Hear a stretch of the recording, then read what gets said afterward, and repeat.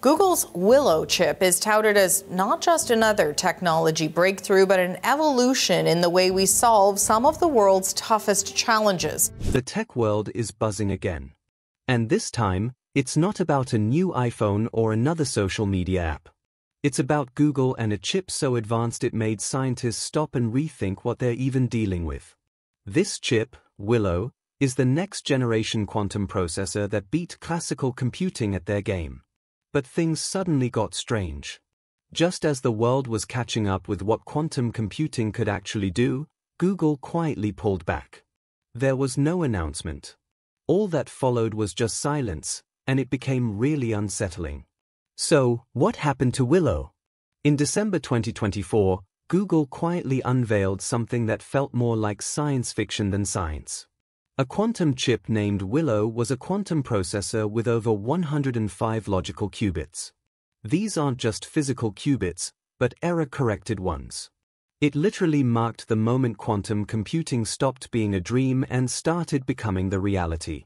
Under the hood, Willow was running with over 1,000 physical qubits stitched together using advanced quantum error correction. Previously, this method felt impossible at this scale. Most quantum processors, even by big players like IBM and Rigetti, were struggling to scale without collapsing under the weight of noise and instability. But Willow cracked something fundamental. When Google's engineers increased the number of qubits, the number of errors dropped instead, which was shocking. And this wasn't just about speed. This was about reliability, something quantum computing has always lacked. Because in this field, being fast is meaningless if your results can't be trusted. But Willow's breakthrough made one thing crystal clear. This machine could not only compute at insane speeds, but could do it right. And that changed everything. True. Fault-tolerant quantum computing unlocks doors we're not fully prepared to walk through yet. We're talking about solving problems that would take classical supercomputers thousands of years in minutes. Medicine discovery, cryptography, energy optimization, even breaking encryption systems that keep governments and banks secure. That's what becomes possible when a machine like Willow works as advertised. And Google didn't just keep this to themselves. They published results, shared methods, even provided evidence that shook the foundation of what people thought was decades away. It was the kind of leap that doesn't just get scientists excited, but even thrills the military agencies, tech giants, and entire governments watching very closely. For a few weeks, Willow was everywhere. Quiet nods from physicists, whispered admiration from tech circles, headlines calling it the dawn of true quantum computing, and suddenly there was an abrupt silence. The follow-up conference, flashy demos, and bold claims, all quietly died, and it rose. The buzz around Willow vanished just as quickly as it had arrived. Google moved on quietly. Their quantum blog went silent. Updates slowed. And people who had once been willing to bet their careers on Willow just stopped talking. So, what happened? Was it internal caution, technical trouble, or did Willow, for one brief moment, show us something that even Google wasn't ready to explain? Let's dig into this intriguing silence. The shutdown. Let's get something straight. Google didn't pull the plug on Willow. It wasn't destroyed. It wasn't buried in a basement or quietly dismantled. Willow, as of the last confirmed reports, still exists. The chip that sparked headlines and industry debates in December 2024 remains part of Google's quantum computing research toolkit. But ever since its unveiling, something strange has followed, which was the silence. And in tech, silence usually speaks volumes. After the Willow announcement in late 2024, Google's research division didn't follow up with the usual parade of tech press interviews, demo showcases, or application prototypes. There were no major conference papers beyond what had already been submitted. In fact, Google Quantum AI, the team behind the Willow chip, seemed to go quiet on further milestones altogether. That's not typical. In the world of frontier research, especially in tech, every advancement is usually turned into an opportunity to attract partners. When Google achieved quantum supremacy in 2019 with the Sycamore processor, they told the world immediately. The entire field buzzed with debates and follow-ups. But with Willow, the tone shifted. There was an announcement, then a pause. And this pause wasn't due to a lack of interest. Internally, Willow was still being studied, but externally nothing. Again, let's be clear. Going silent doesn't mean abandoning a project. It often means the opposite.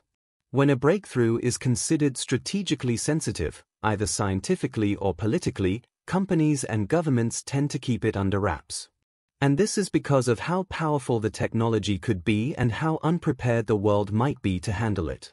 Quantum computing is especially vulnerable to this type of reaction. One reason is its potential to break modern encryption.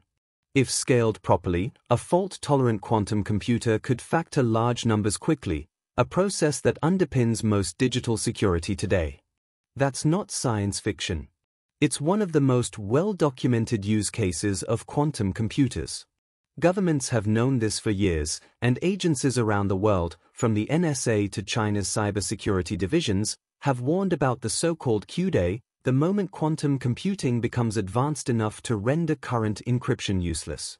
Willow didn't reach that point, but it pointed in that direction.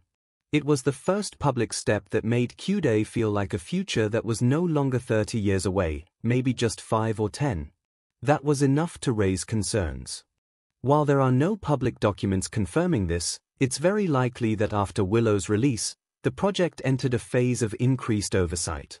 In many countries, especially the United States, breakthrough technologies with national security implications often trigger quiet but serious evaluations. Google has long worked with government research initiatives, including DARPA and the Department of Energy. Their quantum team isn't isolated from the realities of national interest. It's entirely reasonable to assume that Willow, though, given what it represented, became the subject of internal reviews, risk assessments, and strategic conversations, not just inside Google, but also with outside stakeholders like the government partners, global institutions, and possibly allies. These are conversations that happen behind closed doors. There's no press release for we're figuring out if this is too dangerous to talk about yet. It's also possible that tech rivals, both domestic and international, responded quickly. In a field as competitive as quantum computing, showing that you've solved part of the error correction problem is a major advantage that could spur corporate strategies to either slow down public progress or lock it down until a clearer picture of competitive advantage emerges. So, in summary, the silence around Willow could likely means it's being worked on, studied, and analyzed, just not in the open. It's important to understand that Willow was never meant to be a commercial product. It's not something you buy, install, or use on your laptop. It's a prototype built for internal research and exploration. But what it represents is much bigger. Every tech milestone has a moment when the invention stops being a prototype and starts being a platform. For classical computing, that moment came with the microprocessor. For AI, it came with deep learning architectures like transformers. For quantum computing, Willow might be that turning point. This is not because it's finished, but because it pushed the boundary into a zone where control, secrecy, and global impact start to matter more than public visibility. Willow still exists. Google, like any large company dealing with sensitive tech, understands the risks of moving too fast in public. There might be patents filed. There might be quiet partnerships. There might even be experiments ongoing right now, just far from the public spotlight. But what made Willow so revered in the first place? This truth will blow your mind. The shocking problem solver. Google gave Willow a mathematical problem based on random circuit sampling. The test was supposed to be routine. This was not a flashy demonstration, not a public showcase. It was simply one more benchmark in quantum labs around the world. The expectation was simple.